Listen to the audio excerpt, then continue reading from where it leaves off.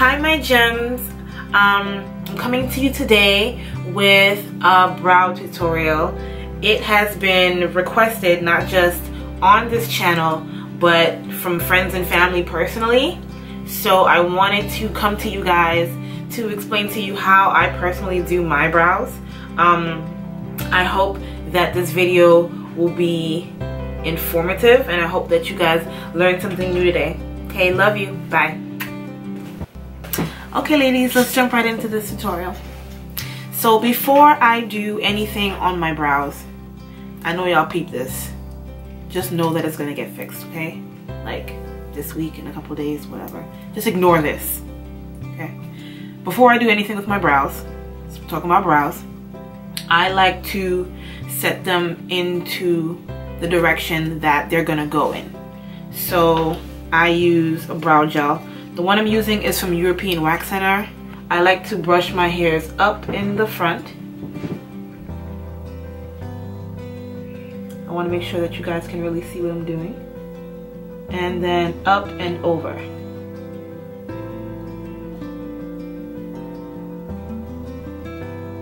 And that really already defines my shape for what I'll be doing next. So up in the front, up and over for the rest of the brow, just like that. You can go a lot of different ways when it comes to brows. You can do a brow pencil, you can do a brow pomade, you can do a brow powder, both of which should be on my table. Okay, I found one of them, the brow powder. The brow pomade, on the other hand, wants to go missing.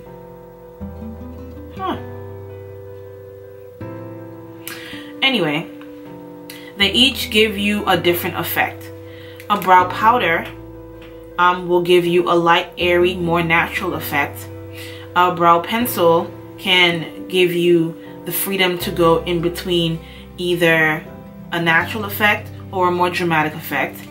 And a brow pomade usually just gives you a dramatic effect, depending on how heavy or how light of pressure you use with a brush.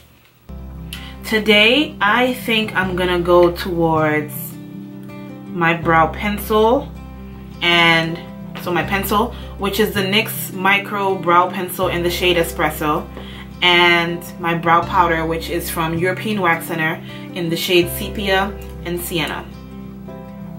And it's a duo. I don't know if you can see, it has a darker side and a more lighter reddish side, sort of. So, okay, I'm waiting for my brows to get a little bit drier. Oh, they're pretty good. I'm just gonna run my finger through them to get rid of any excess product that may be lingering on my brow. I'm gonna use my brow brush. A lot of different brands have this brush with the spoolie on one end and the brush on the other end. This just happens to be from European Wax Center. So I'm gonna start off with my brow powder because I like the front of my brows to look a little bit more natural. A little bit on the I woke up like this side. Whereas I like the tail of my brow to be a little bit more defined, a little bit more sculpted. So I'm going to take my brow duo and I'm gonna take this darker side over here. I know the chrome in this is like giving you guys flashes, I'm sorry. I'm gonna take the darker side and fill in the beginning to the middle of my brow. So let me get my little mirror. And with light strokes, I'm gonna fill this in. And I like this powder. I love powders because they're buildable. You can go from 0 to 60 quite quickly depending on how you feel that day. I like to give myself definition in the bottom by going straight, but then flicking upwards to disperse the color.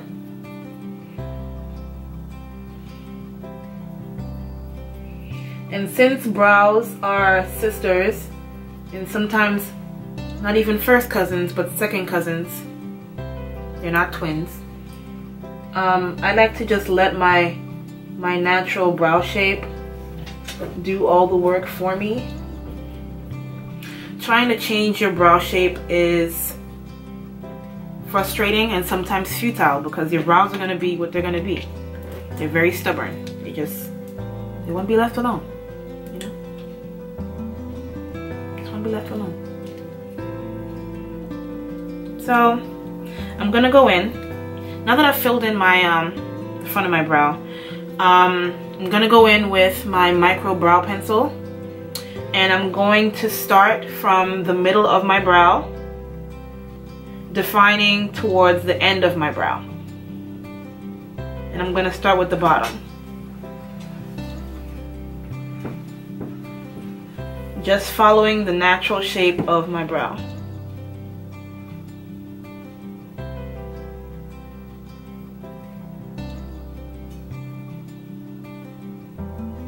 I also like to elongate the tip of my brow just a little bit because I just like it being longer. I feel like I don't have enough brow. I feel like I'm brow deficient. So I just like to help myself out a little bit, you know, enhance my fleek a little bit. So now I'm gonna follow the same steps up top, following the line of my brow from the middle to the end.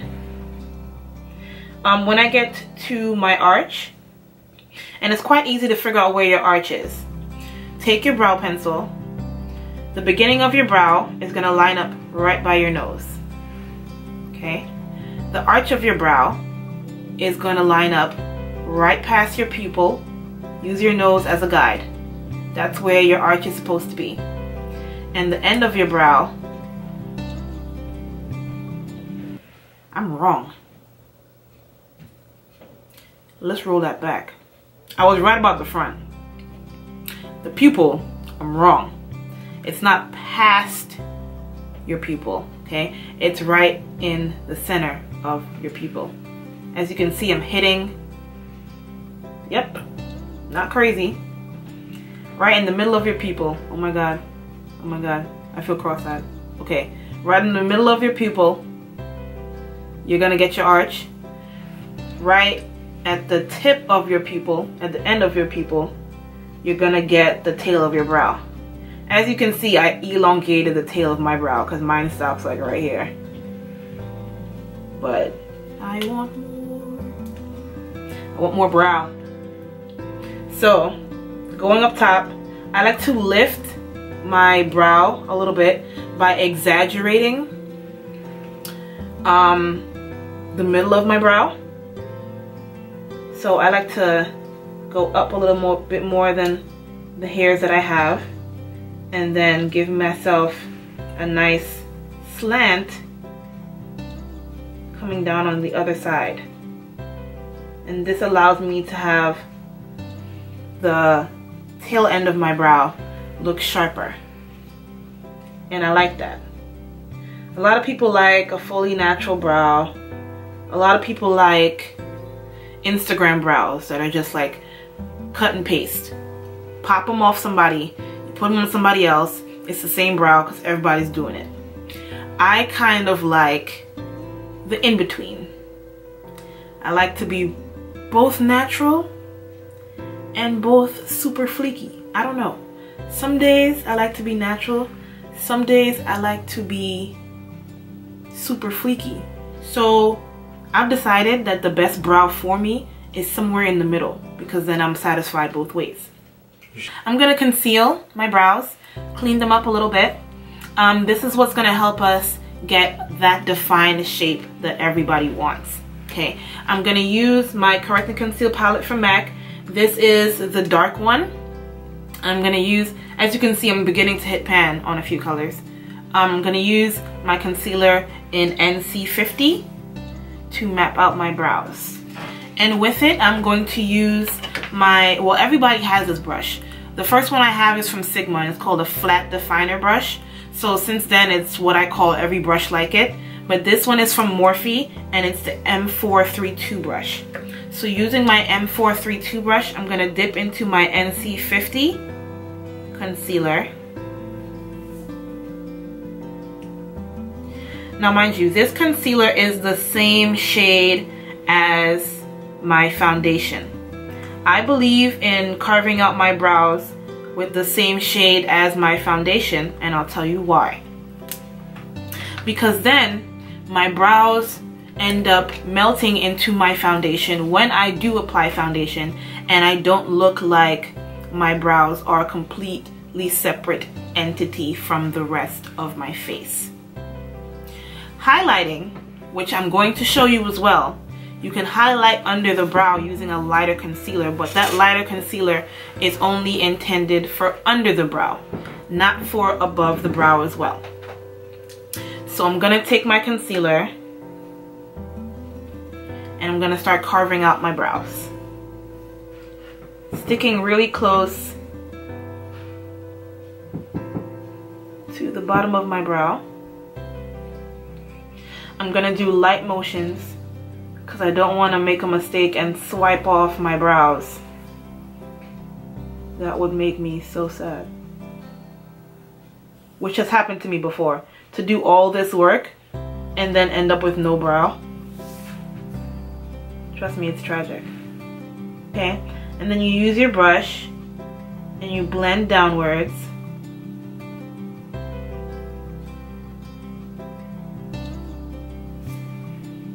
Just like that. And you use a clean blending brush. This is my crown brush. I spoke about it in my last tutorial. And it's my everything. So I'm just gonna blend this out.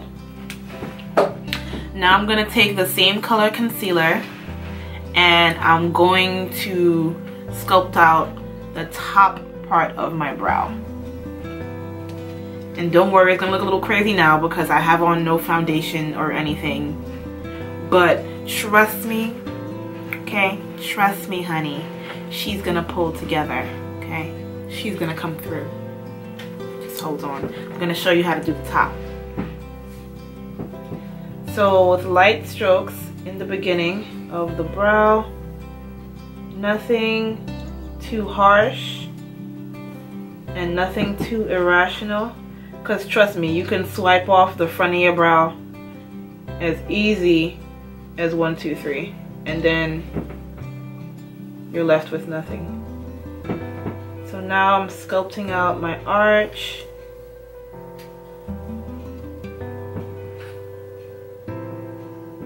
With short measured strokes.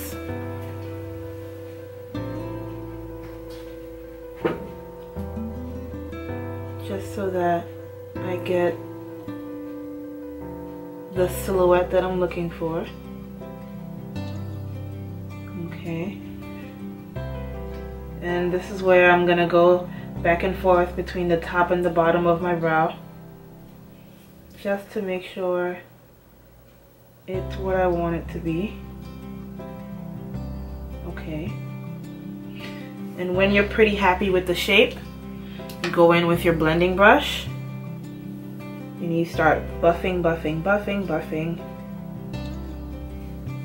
Okay, so now that I've blended that concealer away, I'm gonna show you how I highlight under my brow. So I'm gonna take my concealer palette again. I'm gonna take a lighter concealer. This is NC45. I'm gonna take a smidge of that.